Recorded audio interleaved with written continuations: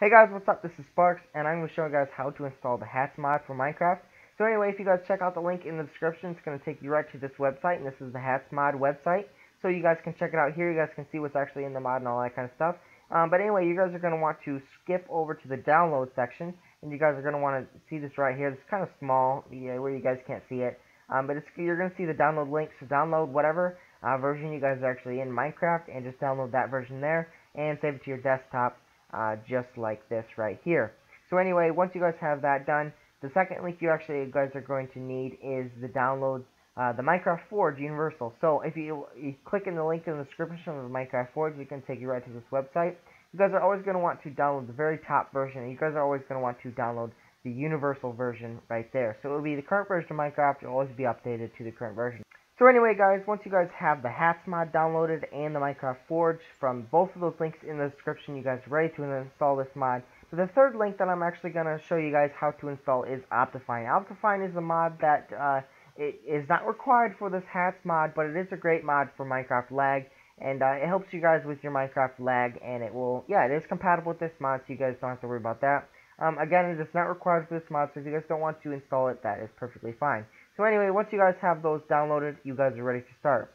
So you guys are going to want to click on Minecraft. Once it is open, you're going to see this options button right here. You want to click on options. You want to force update your game. Click done and log in. The reason why we're force updating my game is because I already have mods installed, and I don't know if those mods are actually compatible with the hats mod. So it's always a really good idea to force update your game to get rid of any other mods that might not be compatible. If you guys don't force update your game and you guys get a black screen, it's probably because you guys had mods installed. One quick note, Minecraft Forge is not compatible with Minecraft mod loader. So if you guys have mod loader installed, you're definitely going to want to force update your game, and then you guys can install Forge and you won't have a black screen. So anyway guys, once you guys have force updated your game to the current version, you're going to want to close Minecraft. Make sure Minecraft is always closed when installing mods. Now that you have downloaded the Minecraft Forge and the hats mod from the description, you guys are ready to, and force update, you guys are ready to install. So if you guys see in this percent app data percent in the very bottom left hand corner there, you guys are going to want to go to start. You guys are going to want to type into start a percent appdata. That's percent app data and another percent.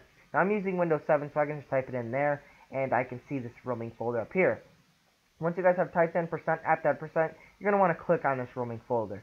Once you guys have clicked on that roaming folder, you're going to see this .minecraft folder on the very top. You're going to want to open this .minecraft folder. You're going to see bin, resources, and saves here. You're going to want to open the bin. Now, once you guys have opened the bin, you guys are going to see this Minecraft executable.jar file right here. So if you guys just try to open Minecraft right there, it is not going to let you. So you're going to want to right-click on Minecraft and open it with WinRAR. And you are able to open it with WinRAR. Now, if you guys don't already have WinRAR installed, there will be a link in the description, so you guys can download it and install it there. And then you guys can rewind this video, and I'll show you guys exactly how to get to this point. So anyway, guys, once you guys have it open with Minecraft, the Minecraft.jar open with WinRAR, you guys are going to see this meta.inf folder right there. You're going to want to right-click on meta.inf, delete the files, and you're going to want to say yes. Now, you always want to delete meta.inf in there because it does not allow your mods to run in Minecraft. So anyway, guys, once you guys have the meta.inf deleted, you guys are going to want to open the Minecraft Forge Universal version for your current version.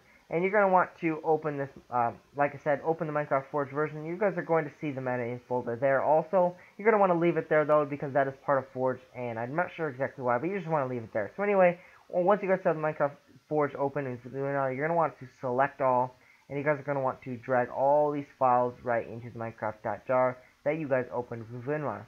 Now you guys push OK, and you guys are done with the Minecraft Forge. Now again, I'm going to show you guys how to install the Optifine. To make sure you guys download the current version of Optifine for your current version of Minecraft. This installation will work for any version of Minecraft as long as the links are all updated to the current version. So yeah, anyway, guys, Optifine is not required for this mod. I'm just going to show you guys how to install it. So anyway, once you guys have Optifine open, you guys are going to want to select all. Again, like the Forge, you're going to want to drag all these files right into the Minecraft.jar that you open with WinRAR. Push OK, and you guys are completely done with Optifine. And you guys are also done with the Minecraft.jar that you open with WinRAR, so you can exit out of that. Now, you're going to want to be back where you guys opened the Minecraft.jar originally, and you guys are going to want to click back one, where you see bin, resources, and saves again. If you guys have accidentally exited out of this, or minimized it, or you guys don't know where I'm currently at, how we got to this was with percent app data percent. Then we went to the roaming folder, and then we went to Minecraft, and now this is where you see bin resources saved. So anyway, once you're here, you're going to want to select add a new folder, and you want to call this folder MODS, all under caps mods, push enter. Then you're going to want to open this mods folder, and you're going to want to drag the hats mod right into the folder that is empty. That is the mods folder.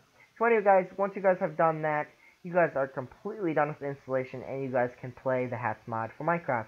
So if this video helped you guys out at all, please give this video a like. If you guys are getting a black screen, again, it's probably because you guys didn't follow this video exactly like I showed you, and you just didn't force update your game, which you guys already had mods installed.